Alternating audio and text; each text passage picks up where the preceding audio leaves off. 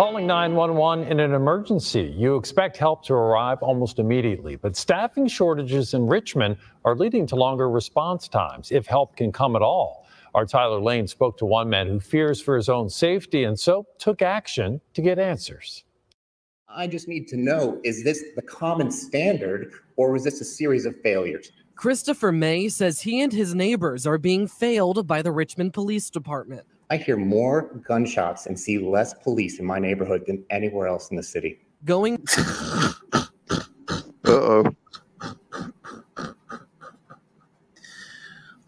So Chris, and I'm telling you, this guy's a fucking liberal, pasty liberal. Chris, well, what do you want us to do about these Trump supporters that are shooting up your neighborhood?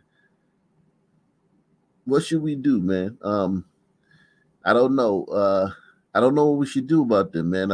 As a white supremacist, what do you think we should do, Chris? Yeah, I mean these damn white supremacists shooting up your neighborhood, man. Should we just take the gloves, bring back stop and frisks? If we see a white supremacist walking down the street, just stop him and frisk him, because that's who's doing it, right, Chris?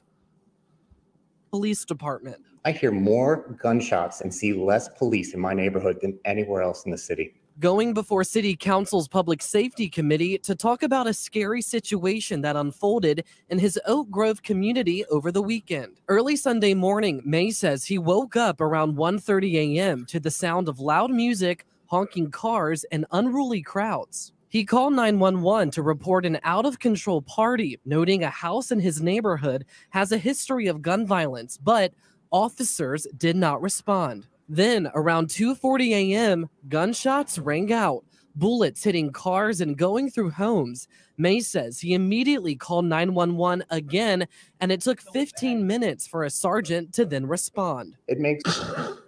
You call 911 and you get hurt. Yikes. What had happened was... Dang, why you yelling? Oh, see, now, if you got an attitude, man, you can just hang up. And call yeah, you can hang up and call back. Shit, I ain't had time for this shit. Yeah, but hey, look who he's talking to.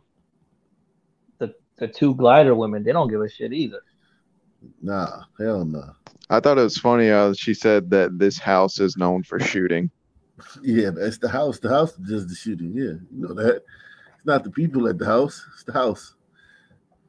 House is an animate object. Is an animate object, man, like a cartoon.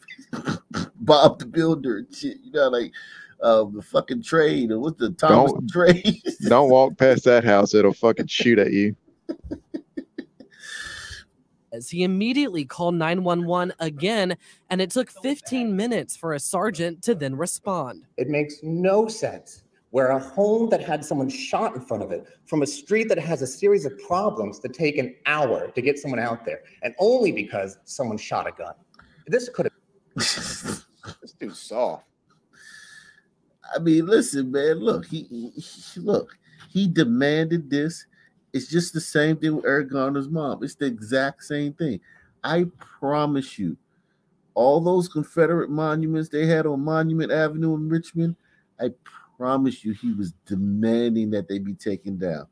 They took down all those Confederate monuments. They were beautiful. I used to live on Monument Avenue in Richmond. It's right near VCU. I used to live right there. I mean, majestic, block after block. I mean, just a majestic all the way down, maybe like 20 blocks of just fucking, I mean, beautiful grass.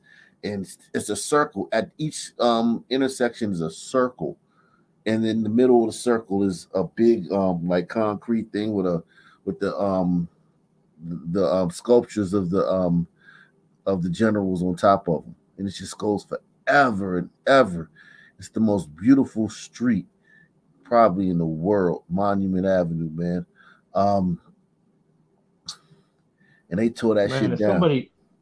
If somebody told him like, you expect safety because of your white privilege, he would sit down real quick. Oh yeah, definitely. I wish somebody would gaslight him like that. Damn, I wish somebody would step up and gaslight him like that. Are you mansplaining us right now? Right. Right. You're mansplaining and you're privileged. Did your wife's boyfriend tell you to come down here? And you're like, and you're you don't understand the situation that those people on the streets are going through. You don't understand that the issues they have. They need services. It's not their fault. It's the lack of services. We need more. Did you die though? Yeah, man. Exactly, man. It's systematic institutions and structural systems, man. It's not has nothing to do with them. It's all these fucking invisible, fucking shadowy things that is causing this, man. Tell him the same shit he was telling everybody 3 years ago. Sense where a home that had someone shot in front of it from a street that has a series of problems that take an hour to get someone out there, and only because someone shot a gun.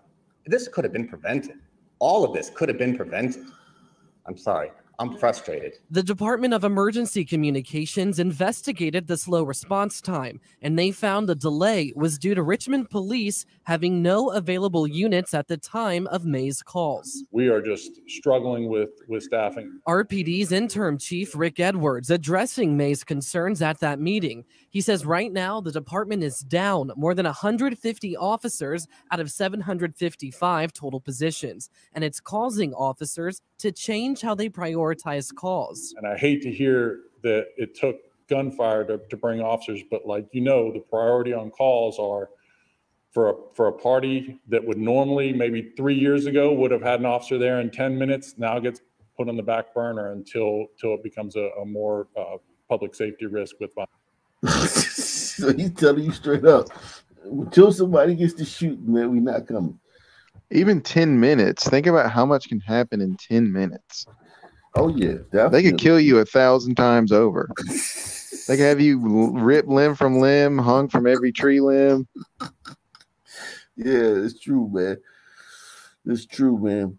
But yeah, I mean, it's just insane, man. It's just fucking insane.